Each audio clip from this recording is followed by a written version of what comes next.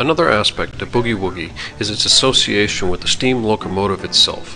When the blues began, the country was quiet. Loudest of the sounds to break the stillness was the roar of the steam train as it traced its way through the lowlands, leaving a smudge of smoke against the blue sky.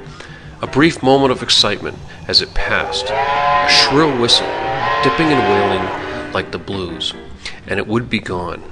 It's said that the engineers tuned their steam whistles' quills to play the blues, but it probably just sounded like this to the field hands who knew the hour by the regular trains. This was used by anonymous black musicians, many that heard the rhythmic sound of a locomotive and its wailing whistle associated with freedom and happiness. They were longing to grab a train and ride away from their troubles. Because the steam engine's association with happiness, its rhythms and moans and powerful shrill whistles were incorporated into the new dance music they were playing in the jukes and dance halls.